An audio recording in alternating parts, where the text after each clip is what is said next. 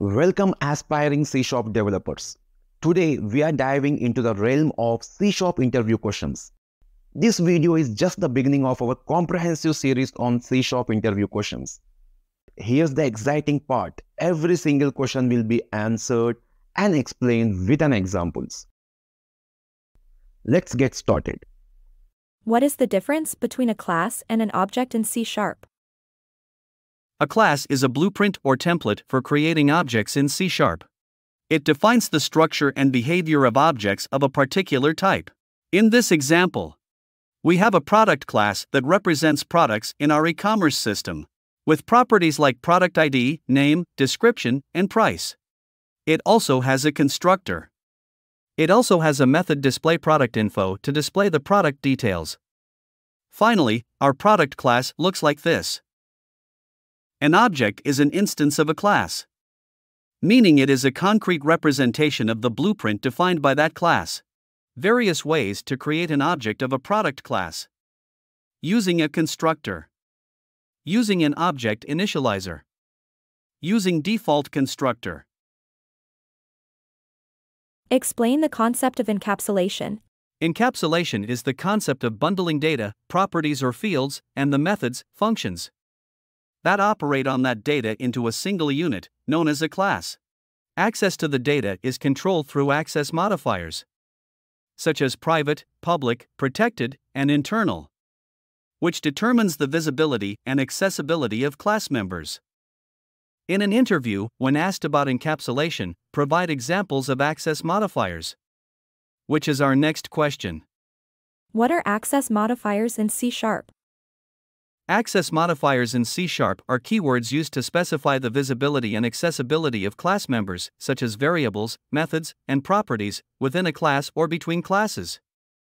They play a crucial role in controlling the scope of access to these members.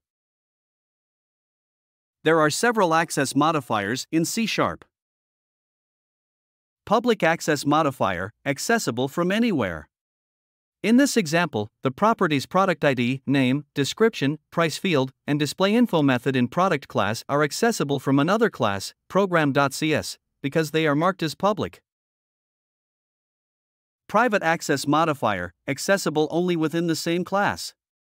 In this example, the properties product ID, name, description, and price fields in product class are accessible only within the same class, product class, and cannot be accessed from another class.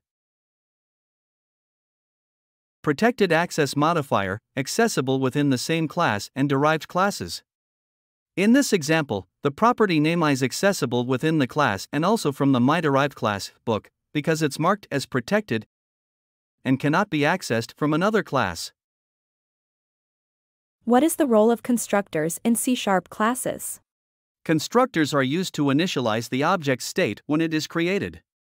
They are automatically called when an object is instantiated. What is the this keyword in C# and when is it typically used? The this keyword refers to the current instance of the class and is used to distinguish between instance variables and parameters with the same name. Can you have multiple constructors in a C# class? Yes, a C# class can have multiple constructors. Overloading constructors. Multiple constructors allow you to create objects with different sets of initial values for properties or fields. This flexibility is useful when you want to provide various ways to initialize an object. What is the difference between a static class and a non-static class in C#? Static class cannot be instantiated. You cannot create objects, instances, of a static class. Non-static class can be instantiated using the new keyword, creating objects, instances, with unique states. Static class. All its members, fields, methods, properties, must be declared as static. Non-static class can have a mix of static and instance members. How is inheritance implemented in C#? Provide an example. Inheritance is a fundamental concept in object-oriented programming. That allows you to create a new class called a derived or subclass, based on an existing class called a base or superclass.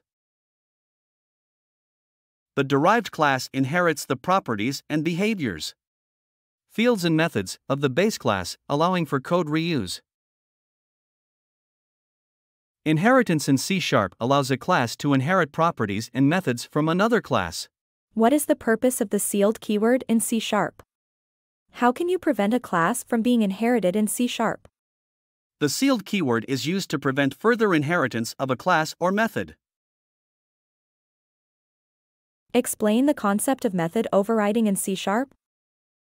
Method overriding occurs when a derived class provides a specific implementation for a method defined in its base class. This is achieved using the virtual override.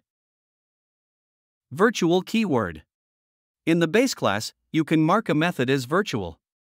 This keyword indicates that the method can be overridden by derived classes. Override keyword. In the derived class, you can use the override keyword to provide a new implementation for a method that was marked as virtual in the base class. We are creating a new book object and specifying details about the book.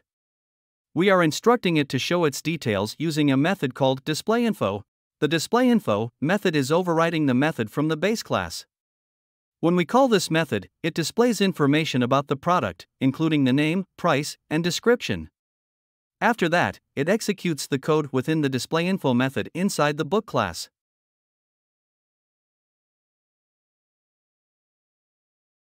How does C# support the implementation of abstract classes and methods?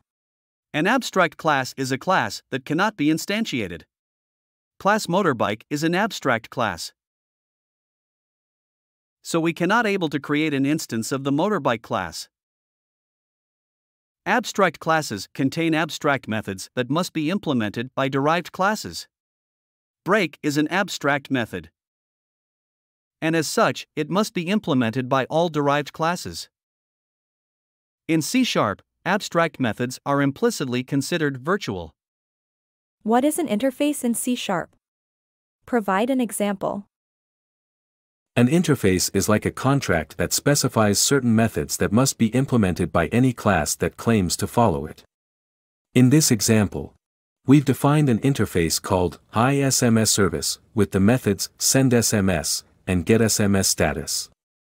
Then, we've created a class GeoSMSProvider that implements this interface by providing a valid implementation for methods sendSMS and getSMSStatus. Next, we create an instance of the GeoSMSProvider class and assign it to a variable SMS service of type iSMS service. Then, we call the sendSMS. We're actually invoking the sendSMS method provided by the GeoSMSProvider class, but we're doing it through the iSMS service interface. How do you implement polymorphism in C# using interfaces? Provide an example. Polymorphism is achieved by defining methods in interfaces and implementing those methods in multiple classes. Objects of different classes that implement the same interface can be used interchangeably.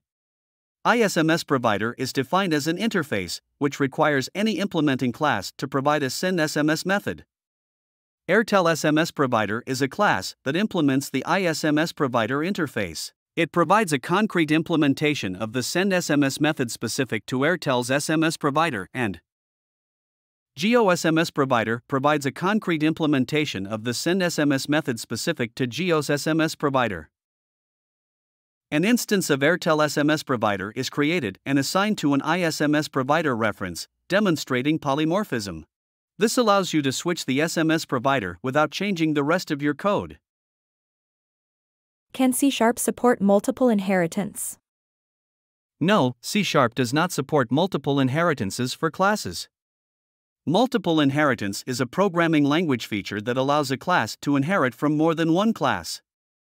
In C#, a class can inherit from only one class, single inheritance.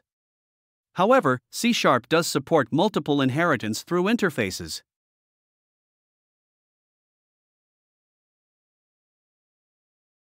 Types of classes.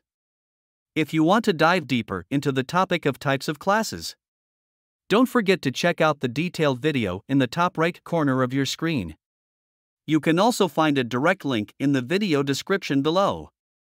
Simply click, and let's continue exploring together. I hope you found this video informative and useful in your coding journey.